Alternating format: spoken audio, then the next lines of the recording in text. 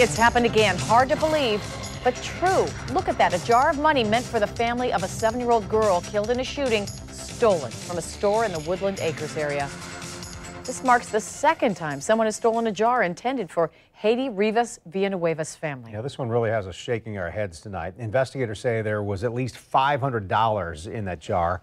And over the weekend, we showed you this video from the La Tapatia store on the west side. Police saying that Tammy Cruz was in that video and that she stole the jar of money there and was later arrested.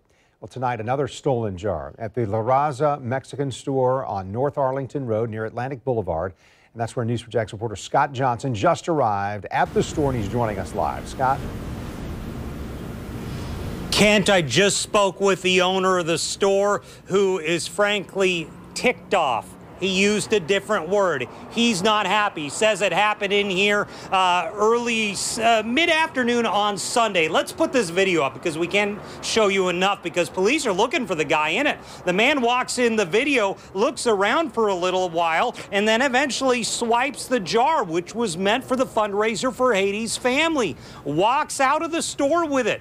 The owner tells me he's seen this guy come in a few times, never had a problem with him before, and then all of a sudden he's in stealing this jar of money meant for the family of a 7-year-old who was killed not too many days ago. He is not happy about it. He immediately called police, turned the surveillance video over to them. He's hoping they recognize this guy because he says he's seen him before. He's never really had problems in 14 years owning this store, but he says he can't believe this one. He thinks there was probably more than $500 in here.